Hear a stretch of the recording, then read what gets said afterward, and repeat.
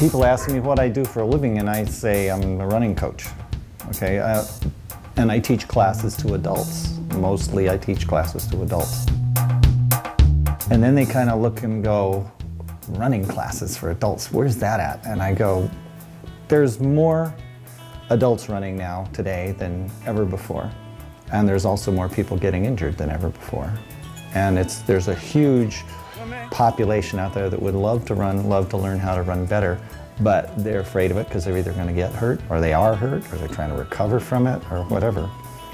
And so when I saw that there was a need for people to really want to run without hurting themselves, that's all they really want, then we have spent the last 12 years figuring out how to show them how to do that.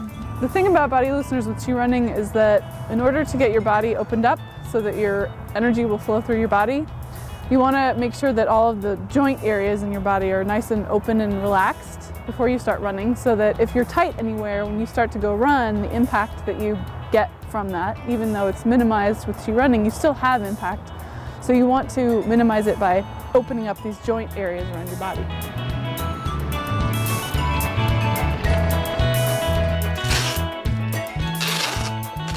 To let people know that there's not a limitation on what they can accomplish is a huge thing. And for them to, not only for you to let them know that, to guide them to that, but then for them to realize that it is really true, that I don't have to limit myself to a 5K, or I don't have to limit myself to walking, or I don't have to limit myself to not trying anymore because I had this one diagnosis, to move forward knowing that you can do something that maybe other people said you couldn't or you shouldn't try, and to open that up and to a world without those limitations, I think is powerful. If you really start looking at your running as a practice, then every time you go out to run, you're always really being mindful and paying attention to what your connection with it is, what you can get from it, what's possible with it, you're always listening, you're always discovering.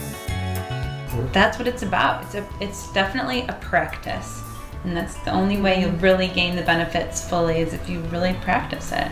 All turn to your right. Good. And then keeping your hips towards me, drop your right elbow down to the ground. A couple years ago, Danny did a presentation at the 𝐕𝐢𝐬𝐭, and I didn't have anything to do on that Sunday, and I didn't have any idea what it was, but I got an email about it, and I thought, well, I'll go. And it was mesmerizing. I called my daughter afterward and said, you're not going to believe what you can do running. With running or walking, people just say, go do it. There's no instruction, and so a lot of people do even subtle things that are wrong that lead to a lot of injuries and discomfort, and it's nice to have that basic, simple information of how to hold your body, how to keep your form, how to make things easier and using less effort and help prevent the injuries. They say, this has changed my life. And so we've been really trying to figure out why it's so powerful, why it's so impactful.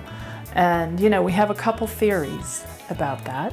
One of them being that we are truly born to run, and that we have this innate need to run, actually. We have an innate need to move.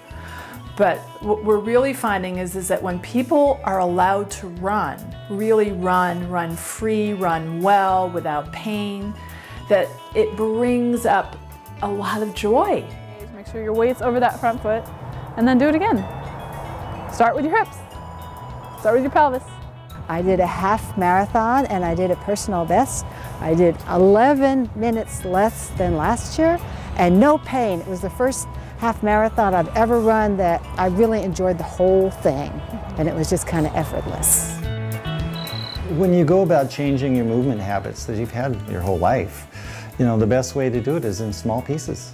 It's like trying to break a habit. You just do little tiny pieces at a time. So what we've done is we've taken how all the aspects of Qi running, broken them down into various little focuses, and then you just take on one at a time, just the smallest little steps. And then eventually, you know, just keep practicing these things, and over a period of time, if you're consistent with your practice, they start adding up. It starts getting intuitive. You start getting a body sense of what it feels like to have all these things working.